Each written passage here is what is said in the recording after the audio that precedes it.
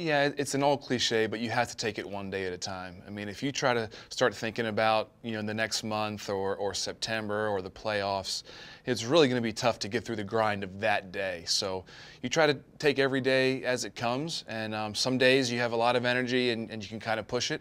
Some days you got to dial back, take BP off or maybe not take as many ground balls that day. And that's the best way that I've found to get through a long season.